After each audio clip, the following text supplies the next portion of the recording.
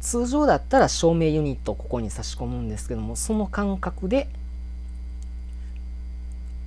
こう押し込んでやるとこれで OK です。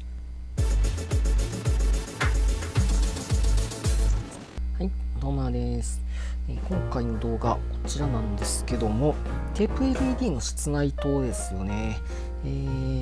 ちょっと加藤さんの車両向けっていうことで、ちょっとまた追加でいくつか作ってみたんですけども、ようやく形が固まってきたというか、とりあえずちょっと一つ外しましょう。ハンダ付けしてテープで留めてたんですけども、ハンダ付けの終わった状態がこちらですよね。 LED がこの部分になります。そして3個1組で、これ2ユニットで、長さがちょうど20メートル級の車両にぴったり入るような感じですよね。だいたい11センチぐらいですね。テープ自体は10センチなので、そこに LED、LED じゃない、ダイオード取り付けてるので、その分がプラスされてだいたい11センチぐらいですね。で、この部分ですよね。これが加藤の車両にぴったり合うような形でちょっと組んでみたんですけども、純正品でいうところの照明ユニットになる部分ですよね。その部分をちょっとこんな感じで作ってみました。でこれをちょっと実際に車両組んでみましょう。こちらおはね12ですね。旧型客車の方ですね。これを一旦ちょっとばらして、でここに集電シューですよね。銅板切り出して使ってもいいんですけども、ちょっとめんどくさいので、今回は集電シュー単体で売っていたりするので、そちらをちょっと使いましょう。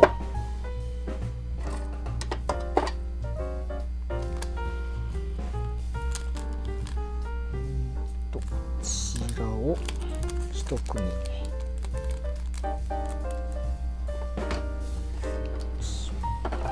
で、こちらが、キーカンパニーさんの製品ですね。室内灯用で金具20個入りということで、これ加藤の純正品の互換仕様のものなので、テープ LED 組み込む時なんかには結構重宝します。そんなに高いものでもないので、もう銅板切り出したりするのがめんどくさかったら購入しても、銅板買う費用のことを考えたら、そんなにあと切り出したりする手間を考えたら、そこまでコスパ悪くはないので、そして集電子を入れてから今度ここにこう組み込むんですけど、このままだとテープ LED ふにゃふにゃでちょっと耐久力に不安があるので、ここにプラ板を、以前は両側にプラ板当ててたんですけども、こっちだけでいけそうなので LED 側の方だけプラ板をちょっと固定していきましょう。で透明の両面テープ、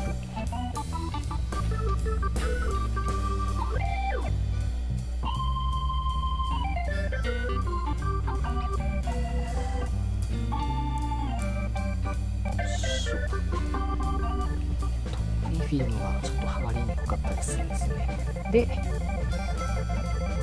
プラ板をこう当てていく。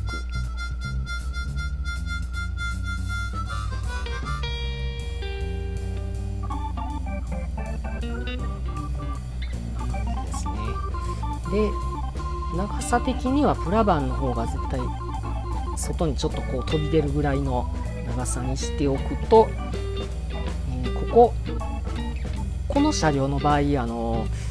えがないんですけども、ここに純正品であればこういう形でプリズムが乗ってくるので、それ、プリズムを乗せるのと同じ感覚で使いたいので、この先ですよね、この先ここに乗せれるように少し余裕を持たせておいて、裏板は切り出して貼っていくといいかなと思います。そしてあとここに通常だったら照明ユニットをここに差し込むんですけども、その感覚でこう押し込んでやるとこれで OK です。そして乗せると、こんな感じで点灯します。でこれだとテープ、両面テープこう剥がして屋根裏にひっつけたりとか、そういうこともする必要がなくて、普通に純正品と同じ感覚で室内灯を乗せれるんですよね。でこの形を今後メインにやっていけたらいいなとは思うんですけど、そしてボディを戻してもう一度レールに乗せてみて、こんな感じですね。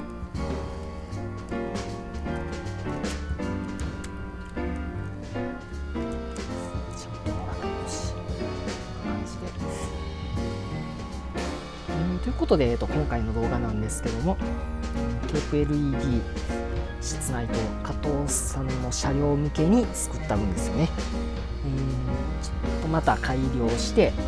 こんな形で作ってみましたということで、動画の方やってきました。こんな感じで鉄道模型に関する動画投稿していってますので、鉄道模型興味のある方チャンネル登録いただけるとありがたいです。ということで今回の動画はここまでとなります。どうもご視聴ありがとうございました。